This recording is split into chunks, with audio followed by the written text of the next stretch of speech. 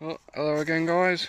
I'm here today on the got my finger in the way, and on the swaft swede seed that I was looking at a couple of days ago. Some of you might remember. Yeah, a bit of a difficult field to shoot this one. It's really narrow, and there's not a whole lot of cover. There is across that far side, as you can see. There's a lovely thick hedgerow across there, but unfortunately the field sort of splits in half and it goes to young sugar beet over there, and the wind's all wrong for that side of the field anyway. So over this way, I'll spin you around, we've got another belt of trees just here, and I've got in about the only decent cover I can get, which is this canary grass. Now you might want to bear in mind, I was very careful to make sure I got permission from the gamekeeper to go into his canary grass and actually set up my hide, because obviously you're going to have a big flat patch there which might not be ideal to his flushing points and things like that. So it's just something you might want to bear in mind. You know, if you are going to do anything like that, just make sure that you get permission off all the relevant bodies before you do it. So if you can see, the hide is just there in the centre of your screen now. It's actually, I've put two stealth hide nets on it, and I'll show you a photo. I wasn't entirely happy with that at all. So what I did was I was prepared for it, because the sun's going to be right above me, so I'm going to be silhouetted. So I brought out a couple of, well, actually 4 grass panels that me and Jack bought last year. Went halves on them. We got them from Kevin at Tidepool Wildfowling. They're a great bit of kit, so I'd really recommend those to anybody who's interested in them. But yeah, they've just thickened it out nicely and just hidden us a bit. I'm on my own today. Jack was supposed to be coming with me, but he double booked, bless him, so he had to drop out at the last minute, which isn't a problem. But we've got one main flight line that you can probably see, that big old city tree just there. Well, they come straight past that nearly every time they come onto this field. So I'm expecting the flight line, when it does pick up, probably as it cools down a little bit today. The camera's getting a bit wobbly. Yeah, probably as it cools down a little bit, I expect the flight line to really pick up a bit more, and they should all more or less come over that tree.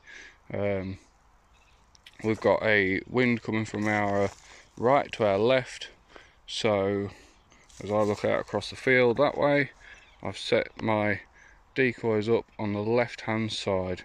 Sorry, I've told you wrong. The wind's coming from our left to our right, so I've set all the decoys up on the left so that incoming birds are having to come past me to get to them. As I say, we've got a nice belt of trees just here, so I am hoping that we'll also get a bit of a flight line comes in at the bottom of the field to my left now, just down there. They should turn and come up this little belt of trees, little hedgerow, and hopefully should get some flighting shots along there as the day goes on as well. That's actually been more active this morning from what I've seen than what the main flight line has been. But yeah, we'll see how it goes. Anyway, I'll stop jabbering on like an idiot as usual, and yeah, we'll just see what happens. I've kind of put out a minimalistic decoy pattern this time. You can probably see there just a dozen of the enforcers. They look really good on this swaft crop. Just perched a few in the tops just to add a bit of visibility to the pattern. I was going to put out a rotary, but I've got my dead birds in the freezer, which is marvellous. So anyway, I'm not too worried, because when the birds have been coming onto the field, they're literally just in and drop. They're not hovering about, they're not doing a lot of flapping, they're not really messing around at all, they're just straight in every time. So I've tried to sort of mimic what I've seen. We'll just do, like I say, the 12 enforced decoys. So we'll see how we go. We've got the shotgun today, should get some footage on that hopefully, and I've got a new Canon camera as well, so hopefully be able to get a little bit of use out of that with a tripod. But we'll see how we go. It's going to be difficult filming on my own, but yeah. Anyway, like I say, I'll get on, stop yapping. Just got the gear to put away now, well, the bags and stuff, obviously, and then jump in the hide, and we'll just see how it goes. All right, guys, catch you later.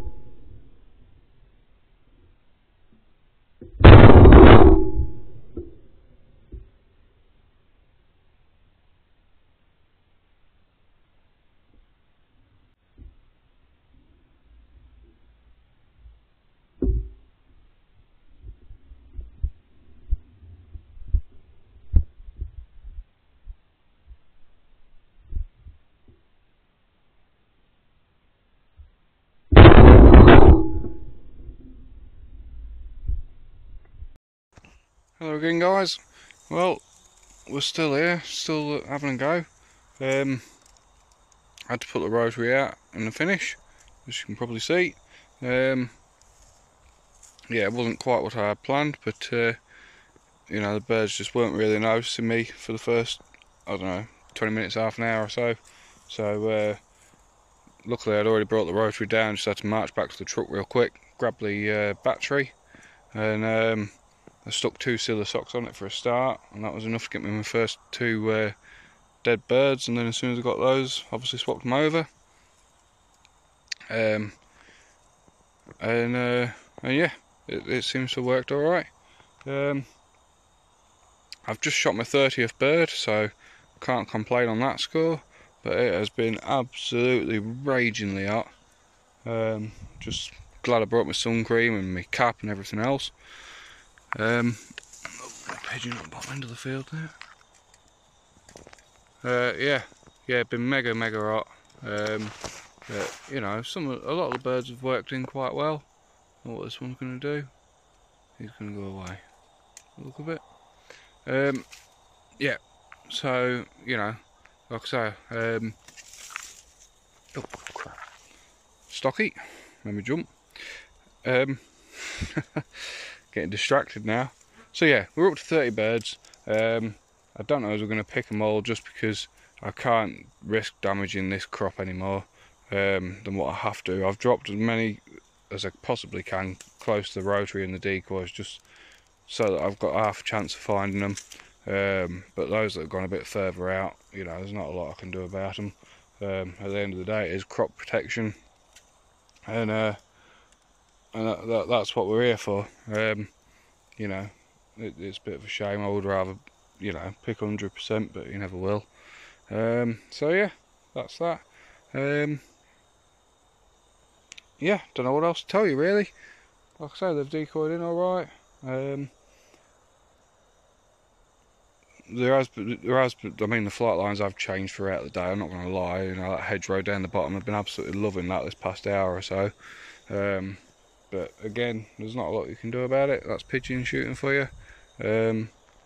I enjoyed the day, so yeah, we'll carry on for another half hour or so, and see how we get on. It could pick up as things cool down a little bit. It's what is it, about 4:30 now, so you know, should be starting to move if they're going too late evening, but we'll see. So yeah, we'll get back to them and catch you up at the end.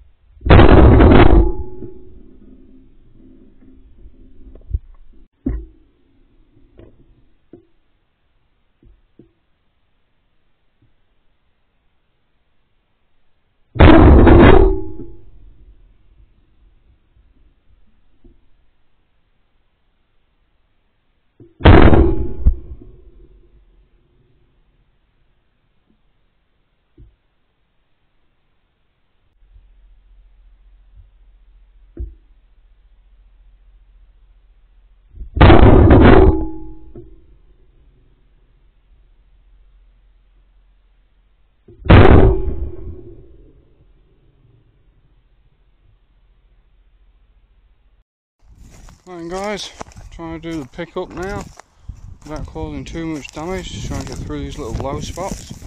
I think we've ended up with 35 shot. I think I've picked up 20, so can't complain too much. I've done the best I can. See the little two there, see my little pile there, birds.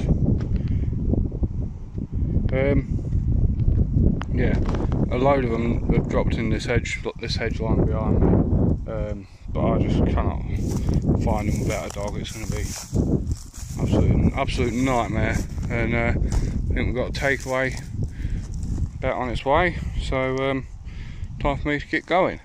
I did have a close encounter with a lovely 6-point roebuck, which I had the rifle with me. Just had to nip back and grab my stalking sticks, which I did. Came back down. Oh, there's a pigeon there, just giving us a shout out. So yeah, I grabbed the rifle and did try to stalk into that earlier, but it wasn't to be. There he is, cheeky little bugger.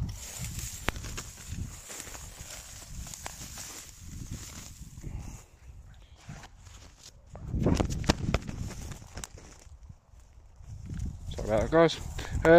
Yeah, it wasn't to be. I don't think he was chasing a doe when I first saw him, and yeah, he was well distracted. I did give him a couple little peeps on the caller, but you know, there was no real response. So anyway, jumped back in the hide and shot another half a dozen or so.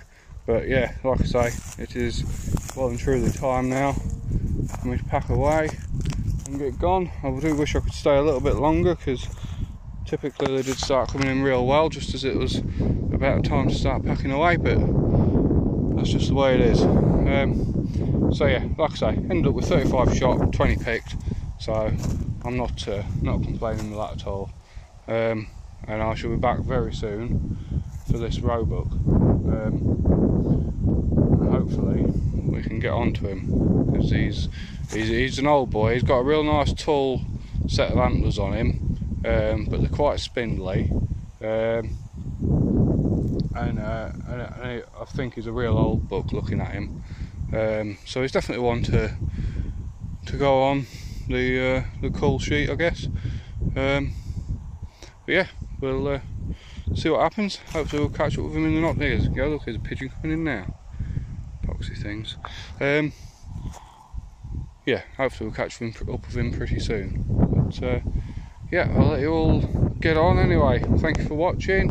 You know, I hope you enjoyed it. If you did, then a like and subscribe is always very much appreciated.